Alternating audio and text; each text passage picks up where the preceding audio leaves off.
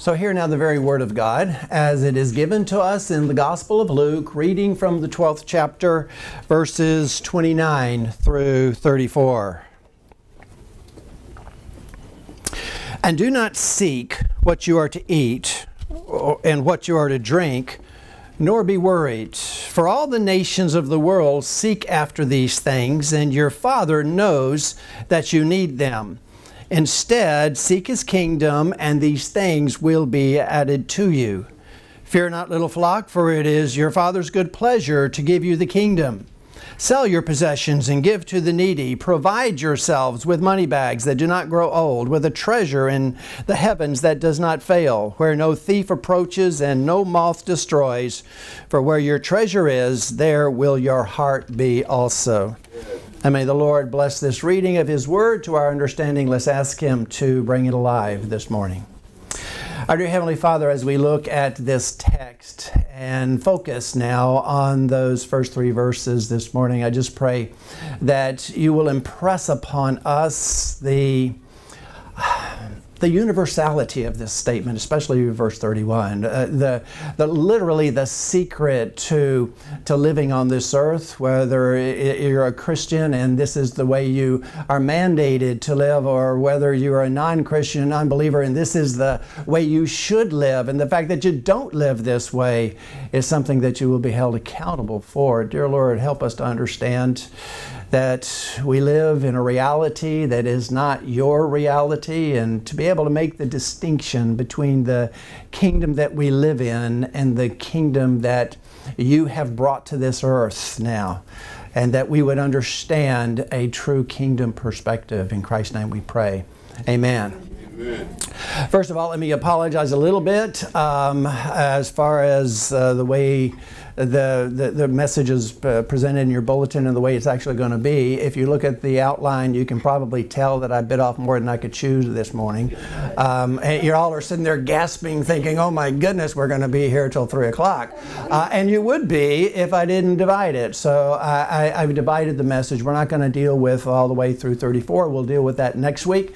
This week we're going to focus on the first three verses of this really very, very powerful segment of Scripture. Now, if I was going to rename, and actually I probably will rename the title of this, rather than being Seeking Kingdom Treasure, that's going to come next week. We're going to talk about the nature of that treasure. It would be Seeking a Kingdom Perspective, and that's really where we need to establish this morning, is to having a kingdom of God perspective. When I was in college, undergraduate, I was a political science major, and we studied an awful lot of philosophy, political philosophy, and one of the philosophers that we studied was Plato, and we read his book, The Republic, quite extensively. And so I learned an awful lot about Plato, to my detriment at that time, because I rejected all the gospel that I had learned as a child and decided that Plato was the one who really had all the wisdom. But he tells a story. There's an allegory that he brings forward, and I think most of you already know what this allegory is. It's called the allegory of the cave. And it has particular relevance to this morning's message, and so therefore I'm just going to kind of skirt over what that allegory was. He told the story about this cave and prisoners that were held captive in that cave their entire lives. Now, what was unusual about these prisoners is that they were tied and bound so that they could not even turn their heads. They were forced to look forward against a big blank wall of the cave. Now, just behind them was a wall, something that they could not see. And behind that was a large fire that cast light against the wall. And there were people behind that wall that would take images of people and chariots and horses and things and move them back and forth on top of that wall, casting shadows on the blank wall of the cave that was in front of the people. Now, these prisoners had never known any other reality but that. So they believed wholeheartedly that the shadows that they saw on the wall was the only reality that actually existed. Now, I think that Socrates was involved in this somehow. I think what he did is actually come down and grab a prisoner and forcibly take him out and show him that there was a fire behind him, and then dragged him out of the cave into the brilliant light of the sun. Of course, it blinded him at first, but then this particular prisoner realized that there's an entire world up there, that the reality that he thought was real, that he thought the shadows on the wall were the reality, were just a shadow and not real at all. And so once he got accustomed to what was up in the sunlight and he saw the light, well, he went back down into the cave to try and tell his fellow prisoners that, guess what? What you're looking on at the wall, that's not reality. This is a shadow of reality. But when he went back down into the cave, because he had seen the brilliant light, he was initially blinded because he couldn't see. And so everyone down in the cave thought that he had either been corrupted or gone crazy. So they decided that anyone who came and told them that there was any other reality but the reality that they saw on the wall in front of them, they would kill. Now you can just apply that to the life of Jesus and what we have called the cosmic initiative, where Jesus brings the kingdom of heaven from heaven to earth, and he comes into this darkened world and begins to tell people that, guess what? This is not the reality. There's an entirely different reality, that your Father in heaven loves you, but you're sinful and you cannot stand before him because of his holiness. So therefore you must repent and trust and believe in the Son, because he has sent the Son to set you free. Now they didn't believe him because they didn't want to believe him, and so they said, anybody who says that, anybody who preaches that kind of reality, we're simply going to get rid of. Now, the way that I want us to see that, I'm not going to go deeply into that analogy this morning, or that allegory this morning, but what I want you to see is that what mattered and what changed was exactly what we were talking about last week as far as anxiety was concerned. What changed was that prisoner's perspective. The same shadows were playing on the wall, the same situation, except his perspective had changed so that he knew that there was an entirely different world. When you become a Christian, your perspective changes. And that is what Jesus is going to be talking about this morning, is a change of perspective, to pursue, to seek the kingdom of God and not the fallen kingdom that we live in now. Amen. Now, a couple of the ideas that we've been discussing over the last couple of weeks become important here. We've gone back a couple of weeks. We were talking about covetousness, and Jesus gave a firm warning to his disciples, actually not just his disciples, everyone he was talking to, that covetousness was something they need to be careful of. Back in the 15th verse, he said, "Take care and be on your guard against all covetousness." Now, we define covetousness at that time as an undue concern or care to control something that you cannot control, to try and control the uncontrollable, and especially to try and control God's providence, to reject his care and to try to take it upon yourself. Well, no, I'm talking about anxiety. I switched there. Covetousness, if we go back and we look at the covetousness, the exact same principle, actually, that we've talked about in anxiety. And that was that we were bucking or rebelling against God's providence. God provides for us. And those who covet are actually saying, no, God, you haven't provided for me well enough. I want more. I mean, covetousness is not necessarily just wanting what your neighbor has. Covetousness is wanting more than God provides for you. And so therefore, that whole idea kind of flowed into the next one, the one that I got off on first, which is anxiety, which is actually the same thing. To be anxious is to rebel against God's providence, to try and control the uncontrollable. Well, both of those ideas are going to come into play this morning as Jesus teaches us that there are two kingdoms. Now, in particular last week, when we ended, I said, you know, how on earth are we going to follow this commandment? Because that was the command. Jesus commanded us not to be anxious for anything. Now, how are we going to follow that command when every time we turn around, we get anxious? And that's when I said that it was a matter of perspective. It depends on where your perspective is. When Peter was walking on the water, his perspective is on Christ. When he looks down, his perspective changed and he sank. If we keep our perspective on the kingdom of God and upon Christ, we are going to be far less anxious about things, far more trusting about things than if we are trying to deal with the problems of this world and trying to control that which is uncontrollable. Those exact same thoughts are going to come up in our discussion this morning. So keep them in your mind as now we turn our attention to our text, starting in the 29th verse. Jesus says, "And do not seek what you are to eat and what you are to drink, nor be worried." Now, at first, by the way, notice that this is yet another command. He's going to give us two commands in this morning's text. He gives us the command not to seek after the things that we eat and drink. Now, at first, it almost looks like this is just a repetition of what he said last week when he said, do not be anxious about your life, what you will eat, or your body, what you will put on. But notice that there he said, do not be anxious, and here he says, do not seek. To be anxious is a state of being.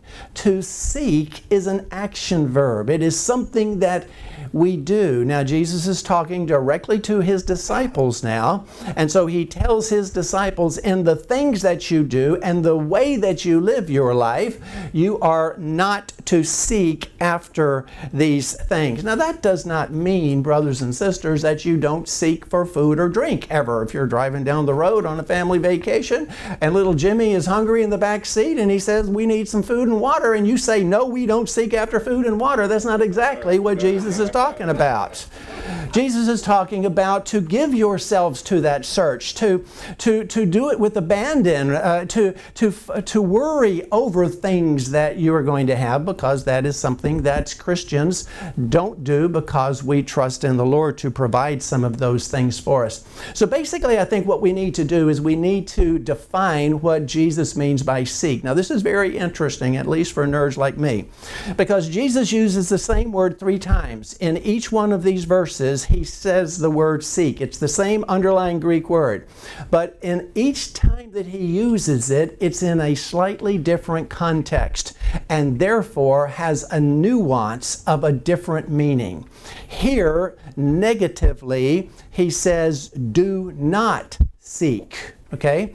Now, when he uses that, for the most part, seek means what it means in English, to look for something, to try and find something.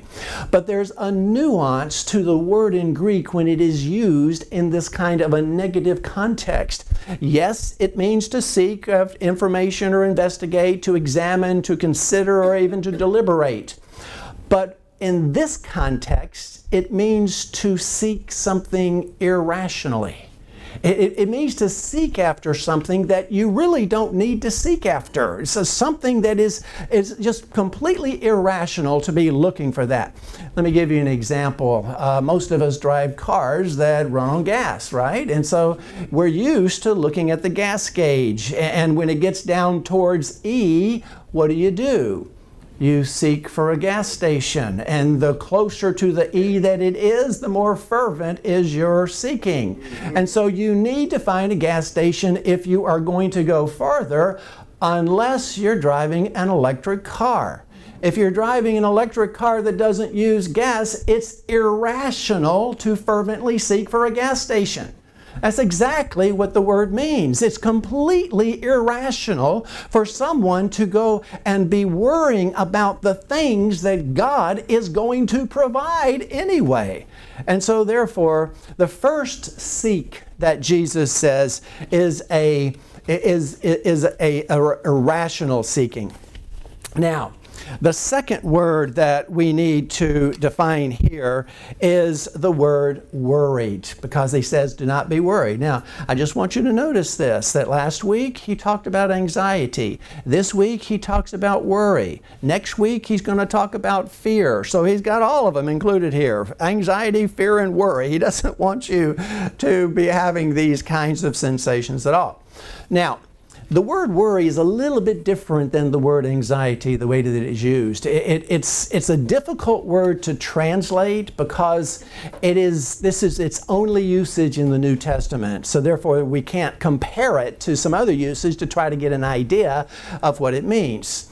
Now, it is used in the Greek version of the Old Testament, and it is also used in secular Greek, but it doesn't seem to make sense because there it talks about to lift up, or to exalt, or to soar above. It can even mean arrogant or proud. And in fact, some of the early church fathers thought that that's exactly what Jesus was saying, but that's really not the meaning of it.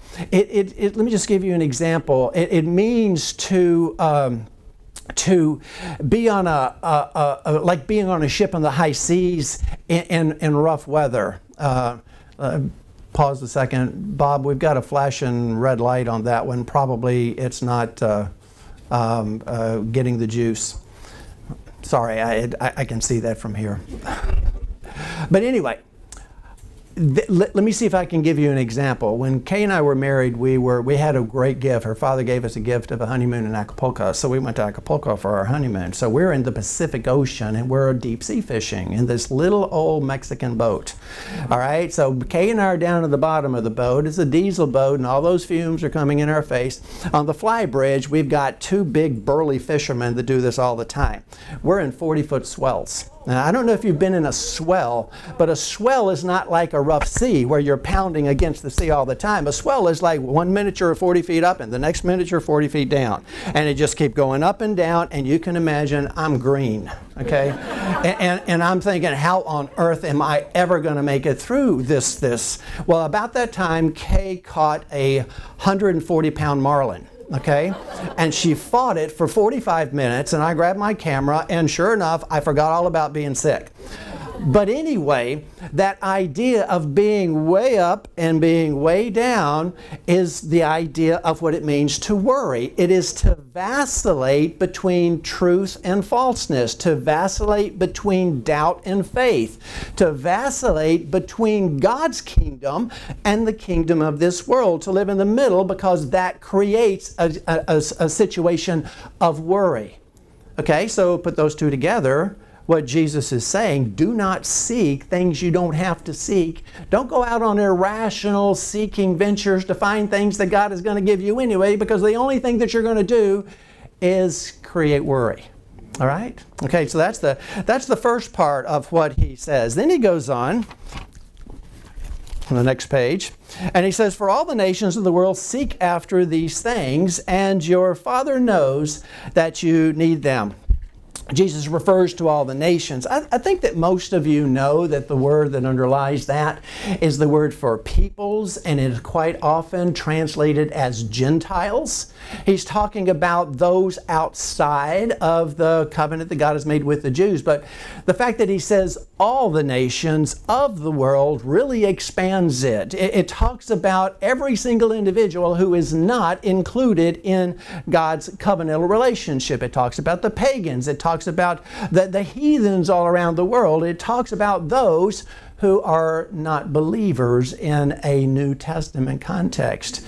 And so Jesus says you don't need to be seeking after these things, because all the nations of the world, all the Gentiles, all the people who do not believe and are not seeking the things of the kingdom seek after these things. Now, once again, you can see that we're not just talking about bread and water. We're not just talking about food and water. We're talking about your life force, the things that are important to you, the things that you pursue, the things that are of the greatest value to you, the things that you need, but also sometimes the things that you don't need. That's what those who do not know Christ, who do not know God, who are still at enmity with God, these are the things that they seek after. Now, once again, we have another meaning to the word seek. This time there's a little word, a preposition that's prepended to the word. It's the little word epi that means on or over, but what it does is it intensifies the meaning of the word. So in other words, it's not just to seek, but it is to seek desperately. It is to seek fervently. It is to have your total focus in singularity, focused on the things of this world and not at all on the things of God's kingdom. I think about those people down in that cave of Plato's allegory. The only reality that they knew was the reality of the shadows in front of them. It is no different in this world, brothers and sisters. The only reality that people know is the reality that they can touch and feel with their senses, is the one that they're in the midst of. And they have no concept that there is an entirely different reality here, that there's a whole kingdom, that there's a whole different a set of values that do not exist in this world. Now, what Jesus says this, what he is doing is he is calling on Christians to live a different life. And the word really is separate, to separate out from this world. The word separate, the word holy means to be set apart. And that's what Jesus is calling us as Christians to do. This kind of behavior, in other words, this kind of seeking, and to seek after these things is not acceptable for the Christian. These are not things that we need to be worrying about and fervently, singularly seeking after, because there's a whole kingdom of God that should occupy our focus. And we're going to see that coming up actually in the next verse. But brothers and sisters, there is a major problem that develops when the church is indistinguishable from the world around them. And even worse, when the church has decided that the way to reach an unsaved world is to be just like them, so that they are not uncomfortable in their sinfulness, and that somehow the righteousness of Christ is just going to rub off by osmosis or something like that. When the church begins to look more like the world than the world does, then the church has a major problem, because Jesus has called us out of this world into His world, into His kingdom. Even though we live in this sewer, folks, our citizenship is in the kingdom of God. And that is exactly where He is going to go at the end of this, when He gives us the assurance of a compassionate oversight. Notice what He says. For all the nations of the world seek after these things, and your Father knows that you need them. Notice that He falls back into the language of the Trinity. He has been doing this all through this, folks. I have made it clear each time that He has gone into this, that Jesus is introducing our loving, compassionate Father. If you remember, those of you who have been here for this study, that this is, a whole discussion starts when Jesus, we're celebrating Advent, the advent of Jesus Christ. We've called it the cosmic initiative, where Jesus leaves heaven and comes to this darkened planet to bring the truth. And He has a threefold objective, more than threefold, but we've just talked about three of them. The first, He came to destroy evil. He did not come to make an alliance with evil. He came to ultimately destroy it. Secondly, He came to seek and save the lost, to find His elect, to purify them, and to eventually lead them back as a train of captives to present to His Father. But thirdly, He came to reveal to us the triune nature of God. It's Jesus who is the most clear about the Father and the Son and the Holy Spirit. And we have seen that in the way that He has gone through. Remember, when He was talking about the culpability of humans to God, He talked about the Father, fear fear God, I'll tell you who to fear. Fear the one who can send body and soul to hell. And then the Son, if you deny me before men, I will deny you before my Father in heaven or before the angels of heaven. And then the Holy Spirit, the blasphemy of the Holy Spirit, of course, would be that unforgivable sin. So Jesus has been expressing and teaching us that the nature of God is triune, three persons in the same being or the same essence. But he has been explaining to us that quite often our vision or our idea of our Heavenly Father is of an angry God. And we do talk about His wrath, but Jesus wants us to know for those who are saved according to His purpose, those who are called out of darkness, the ones that He has chosen, He is a loving, compassionate, nurturing, nourishing Father. He has said things like this back in the 11th chapter. If you then, who are evil, know how to give good gifts to your children, how much more will the Heavenly Father give the Holy Spirit to those who ask Him? He has told us that the very hairs of our head are numbered. He has told us that we are of more value than many sparrows. When He gave the examples of how not to be anxious, He gave an example of the ravens who do not store or sow or harvest, and the example of flowers who the field, they don't toil or spin. And in both of those, He made the argument from the lesser to the greater. You are of far greater value than those. So He has really been teaching us the importance of the fatherhood of God. And I like the way that John MacArthur puts this in his commentary. He said, understanding God's fatherhood removes any legitimate cause for worry, fear, or anxiety. If you understand the kind of Father that you have, now granted, we fear God, and Jesus says, I'll tell you who to fear. Fear Him. But it's a healthy fear. It's the fear of a child to their parents, and it's the kind of fear that's at the right relationship. And then Jesus turns right around and says, but wait a minute, not you. Those of you who know your Father, you just need to realize how much your Father completely and totally loves you. I read one of the great old Puritan pastors and theologians. His name is John Owen, and many of you know him. He has a whole segment where he tries to teach us how important it is that we as Christians receive the love of the Father. The Father loves you whether you're going to receive it or not. But the beginning of your growth as a Christian is when you receive, when you comprehend the degree that your Father loves you. He writes this, when the Lord is by His word presented as a Father who loves you, then think about it and accept it. You do not hold communion with God in anything until you receive it by faith. And just as you receive your salvation by faith, you receive the love of the Father by faith. And that is one thing that Jesus is drilling into us, because He wants us to know that you don't need to worry about anything, because your Father in heaven knows you need them. He knows what you need. Does that mean that there's never going to be a time that you're not going to have need, that you're not going to find yourself without food or drink, and you might go through valleys and times of difficulty? Of course not. But God in His providence, and God in His compassion, and God in His love has provided for you. So why on earth would you try to take that on yourself? Why on earth would you go out and to worry about the things that you're going to eat, the things that you need for life? God has provided all those things for you. But I will add one thing to this. God's love is two-sided, folks. We need to remember this. God is zealous in His love for us.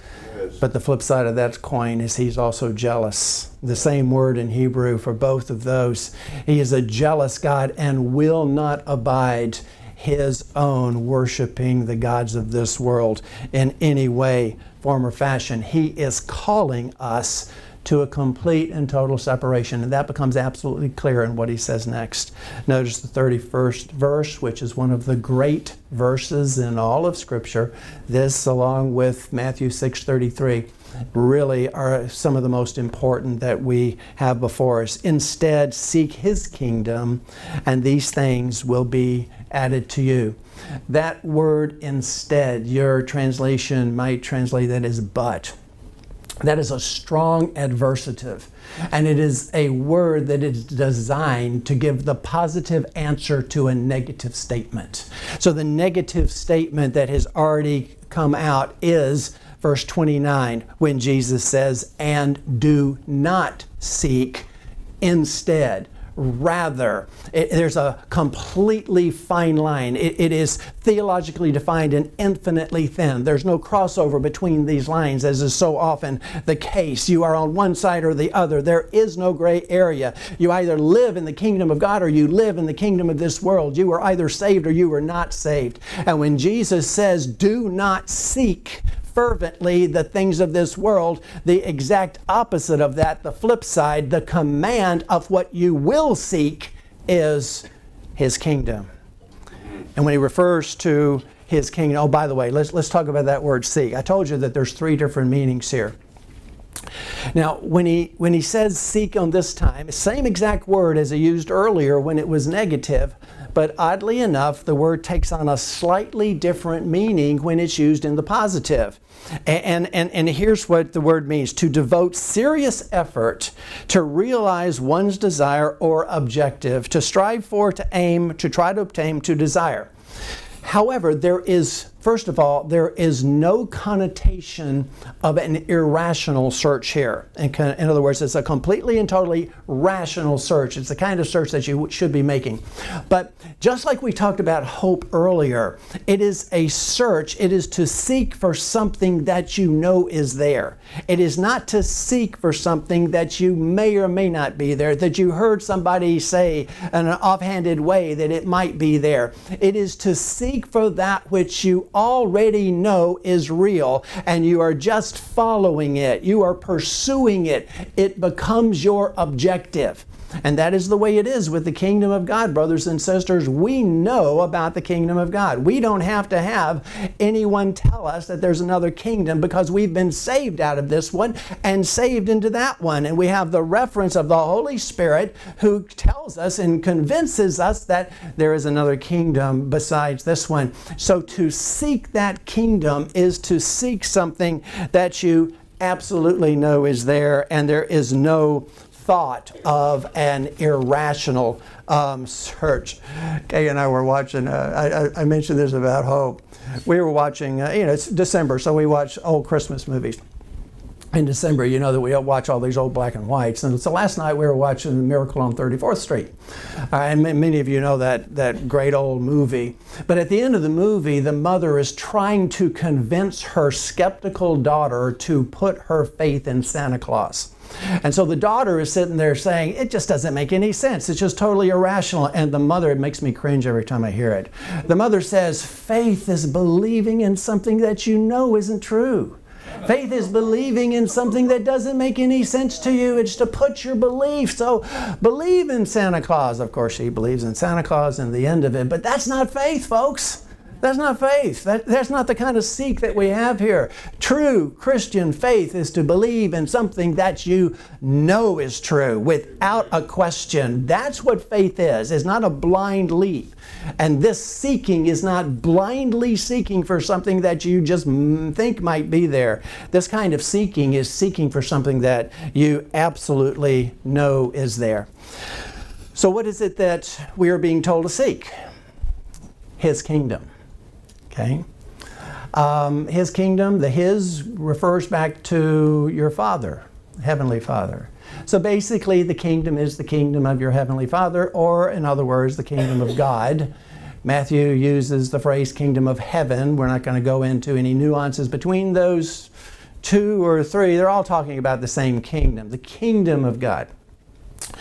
Now, as I've said on many occasions, to try and describe what the kingdom of God is in one small, concise set of words is impossible. In fact, that's what this whole book of Luke is about. That's what the name of the series is the kingdom of God. And so he's explaining to us in the whole book, but let's at least, since we are being commanded to seek for it exclusively, we kind of have to get an idea of what it is. What is the kingdom of God, and what does it mean to seek the kingdom of God?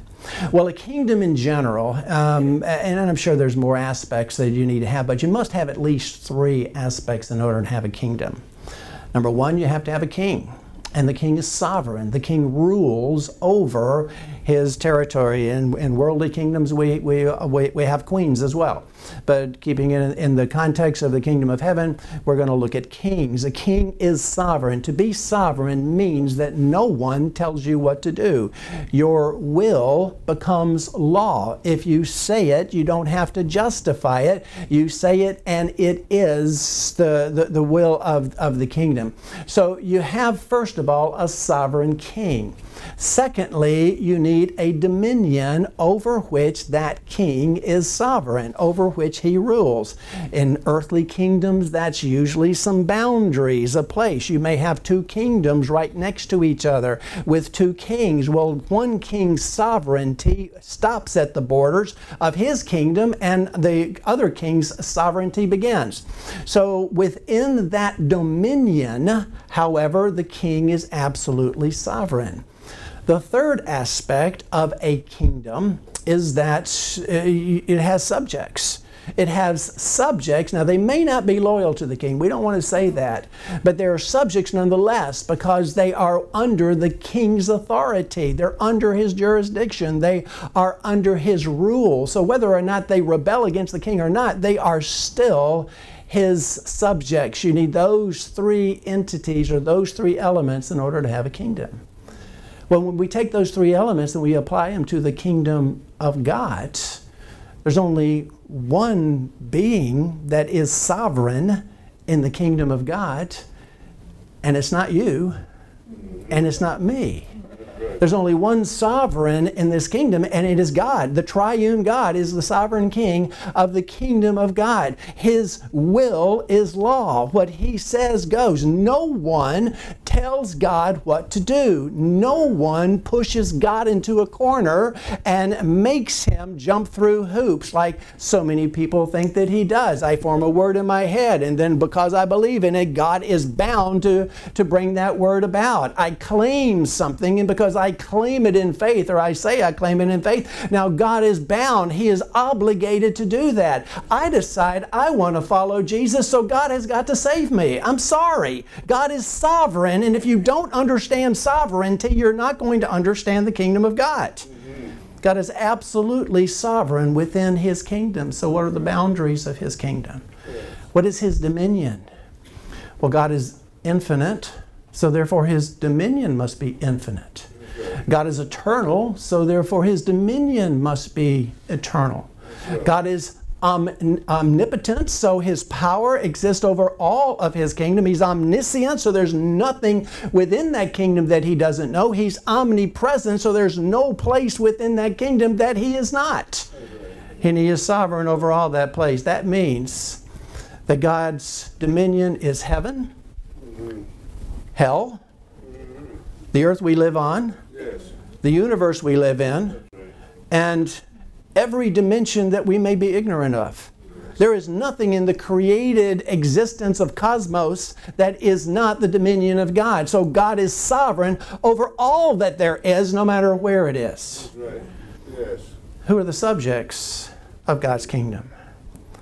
Well, everything that's alive, right? There's no one, and I'm talking technically now, there's no human being who has ever lived or who ever will live. There is no angel, there is no fallen angel. The devil himself are all the subjects of God's kingdom because they are under his sovereignty and his authority.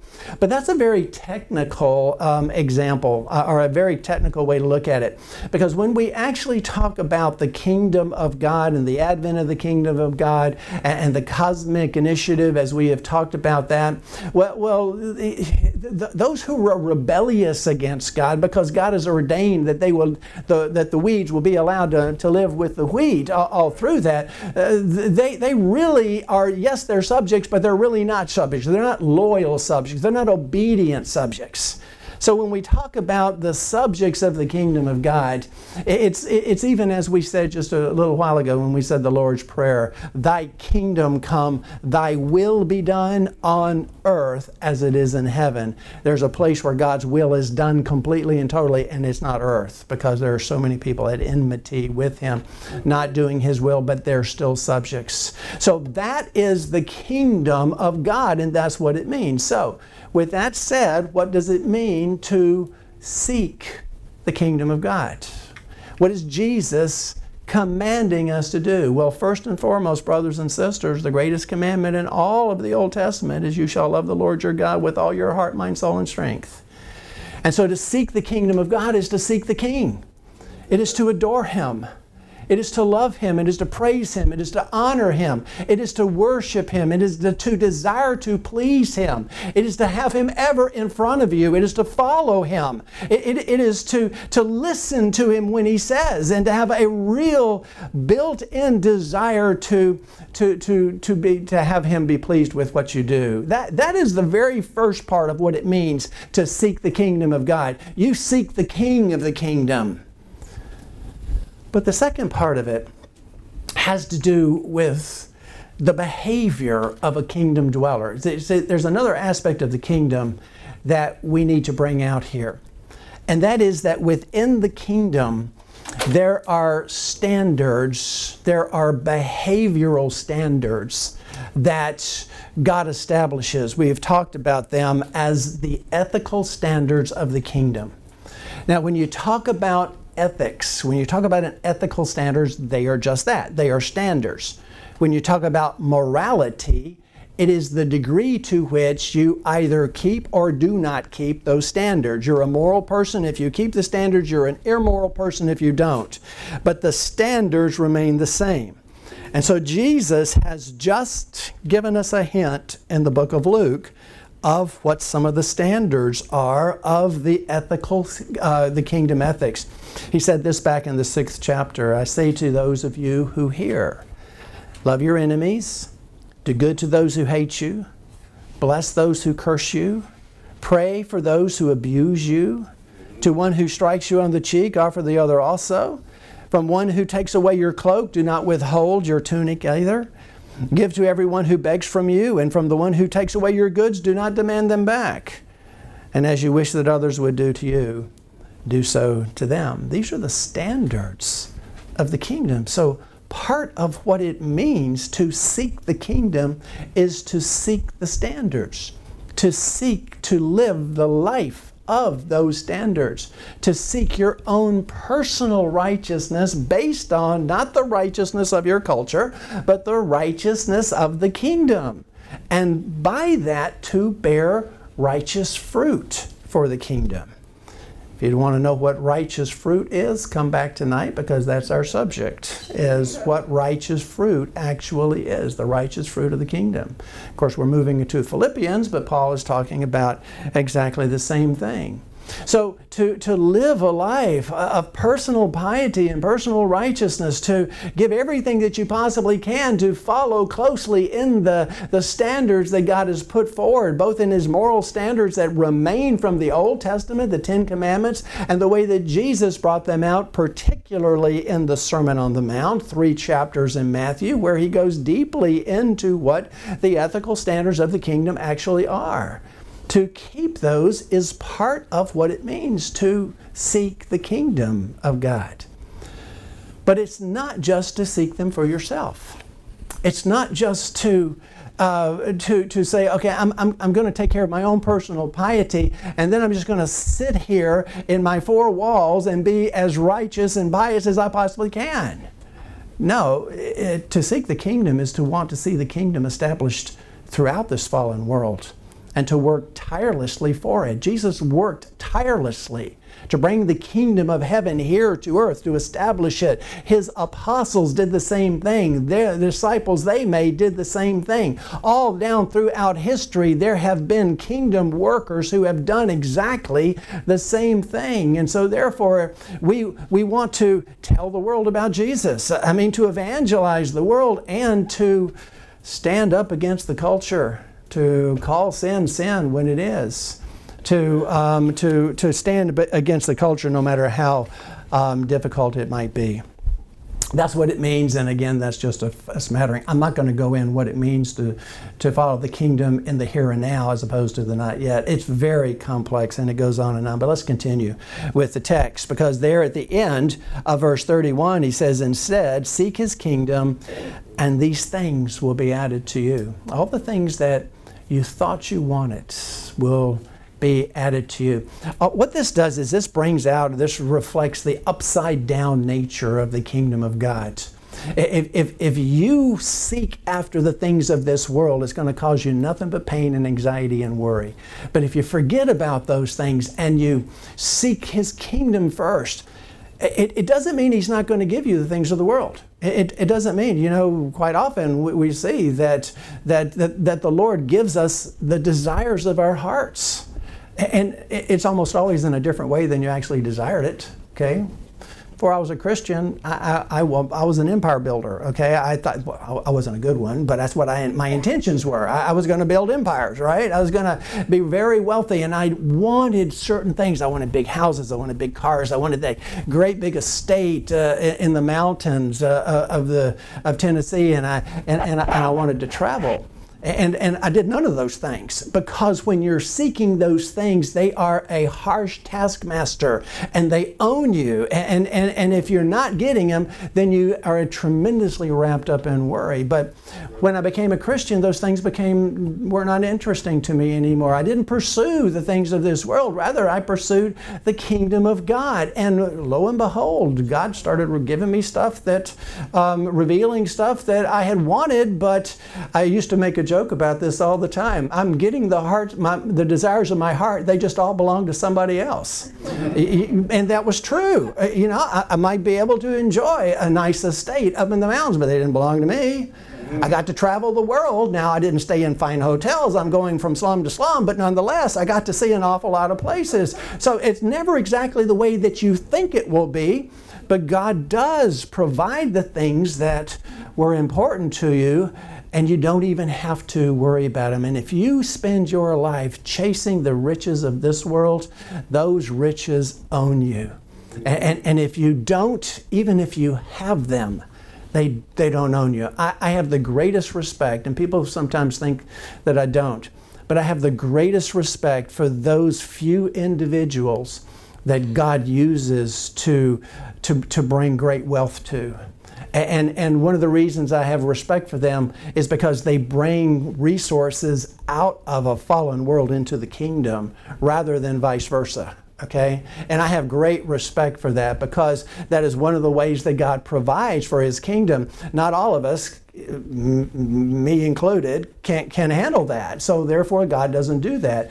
But in other words, those people that he brings that great wealth to, that wealth doesn't own them, because they can do without it. If God takes it away, that's okay, because that's not their focus. That's not what they are seeking. They are seeking the kingdom of heaven. Now, we're just going to stop at these 3 verses. Next week we'll get into the treasure, but I want to comment on this just a wee bit. The way that puts it, when we put it into the context of the way that Jesus is saying that, it doesn't really make a lot of sense for a Christian to seek after the things of this world rather than to seek with abandon, with fervency, the things of the kingdom. But I kind of find that this is the sort of the same situation as we had when we talked about anxiety. We all know that Jesus commands us not to be anxious, and we all break that commandment every single day. And we all know that Jesus commands us to seek first the kingdom of God and his righteousness, and all these things will be added to you. But we also break that one every day. There are so many Christians who are pursuing the things of this world and not pursuing the things of the kingdom. So I think we have to ask ourselves why. What are the reasons that Christians who know better, who know that Christ has commanded us to seek the kingdom of heaven, why is it that we seem to be so locked up in seeking the things of this world, seeking the things that the unbelievers seek? Well, there are several reasons for that. I think one of them is necessity and expediency. I mean, you have a fire, got to put it out, right? I mean, you got to focus on something because it's right in front of you, and if you don't, there's going to be even worse consequences to it. So therefore, you find yourself going from fire to fire, right? And our enemy is really good at starting fires that will divert your attention away from the kingdom of God. And I think part of the problem is that we don't recognize that fires sometimes go out by themselves if our Lord doesn't want them to burn. And therefore, that might not be our fire that we have to put out. So we don't want to lose our focus or our perspective. But I do think that that is one of the reasons that people lose sight of following the kingdom of God. I think another reason is because our value system gets hijacked. Our value system, we begin to value the things or to consider things of value as being the things that are the same thing that the world considers to be of value rather than the things that are actually of value. And just give you an example, what is your definition of success? Those of you who are parents, when you teach your children and you want them to be successful, well, what do you teach them? Well, you start out by saying you need to make good grades in school, and they say, why do I have to make good grades in school? Well, in order to get into a good college. Well, why do I have to get into a good college? Well, in order to get a good job. Well, why do I have to get a good job? Well, in order to make a lot of money, so that you can attract a good spouse, so that you can have the nice things that we've provided for you, and that you can turn right around and provide them to your children and teach them the same value system that we're teaching you now. And by the way, all the way along, you need to salt money away so that when you get to be my age, you can quit work and live off of that money. Now, I'm not saying there's anything wrong with that. I'm just saying that that's not the kingdom value system. Brothers and sisters, there's no retirement in the kingdom of God at all, ever. Okay? You go out of this world kicking because the Lord has reason and use for you right up until He takes you home. Otherwise, He'd probably take you home right now if He didn't have a use for you. So therefore, there's no retirement in the kingdom of heaven. But I think we've accepted that value system, and we don't want to kick against the goads, if you will, or kick against the kingdom. And sometimes I think that's the way it is. I think it is such an uphill battle to accept the value system of the kingdom and to determine and define success that way. I kind of feel like those poor salmon in Alaska. You know those poor guys? You know, they're just swimming around in the ocean and everything is fine. And all of a sudden, something clicks inside of them that says, you've got to go miles up this stream that is blowing water right in your face. You've got to swim against the current. And every time you come to a cataract, you've got to jump it. And if you can't jump it, you got to die trying. Okay? And so they fight and they squirm and they give all their energy, and they finally, they get up over that cataract, and what is on the other side of that cataract but a big old grizzly bear that's an expert at catching salmon in the air. Yeah. Well, you know what that grizzly bear is, don't you? That's the culture. Because you're fighting upstream when you're trying to live by the value system of the kingdom, and the culture is so good at picking you out of the air. The culture is so good about twisting and turning that value system so that you begin to put value on things that really aren't valuable. And then you begin to say, I need those things that you really don't need. And so all of a sudden you don't pursue or seek the kingdom of heaven. But I think the main reason, at least as far as this morning is concerned, is that we need a change of perspective. We fall into the same perspective that those prisoners down in that cave live under. They see the shadows on the wall and they think that is reality. And what they need is a change in perspective. And just like we did under anxiety, you say, Pastor Kirby, now listen, I have to go take care of the fire. I've got to put food on the table. I have to work, and it takes a lot of my time that I need to focus on my job, or else my family's not going to be able to have food. And I agree with that. I'm not saying that. But I want to ask you a question. When the Apostle Paul woke up in the morning, what do you think he thought? when he planned his day? Do you think that what he actually thought is, how am I going to be able to make a better tent so I can get more business? Because he was a tent maker. That's what he did. That's how he paid the bills, okay? Do you hear much about Paul's tent making? Did he have a tent making business with satellite operations in every town that he built a church? You know, well, I'm going to build my tenting business, and on the side I'll talk about Jesus. No, it was the other way around. What about Peter? What do you think Peter thought about when he woke up in the morning? How can I get more boats, you know?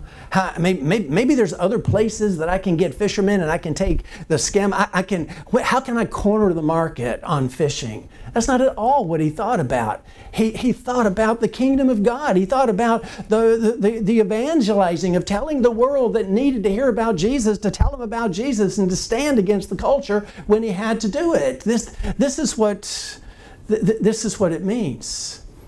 It was Jonathan Edwards who said this, and I think this applies to every single one of us. Jonathan Edwards, one of the greatest theologians that this country has ever produced.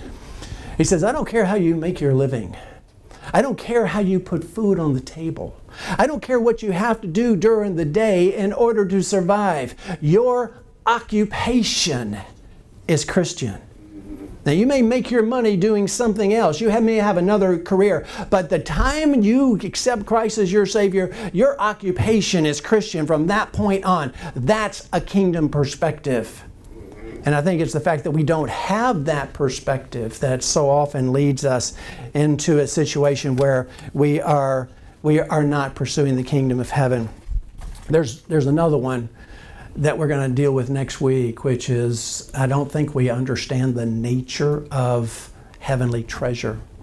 I think if we understood the treasure of heaven, we would not spend 1 minute trying to build up the treasure of earth.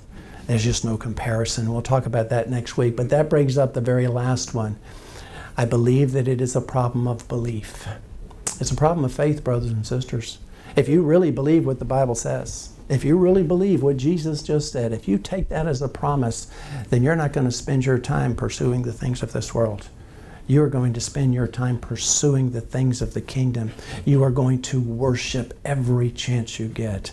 You are going to inundate yourself with the Word of God. You are going to spend time in prayer. You are going to pursue personal righteousness and to live according to the ethical standards of this earth. You are going to do whatever you can do to establish the kingdom, to grow the kingdom of heaven here on this earth by sharing the gospel, by telling people about Jesus, by standing against the culture, by living the life of a kingdom dweller, because your citizenship is not in this world. You are sojourners.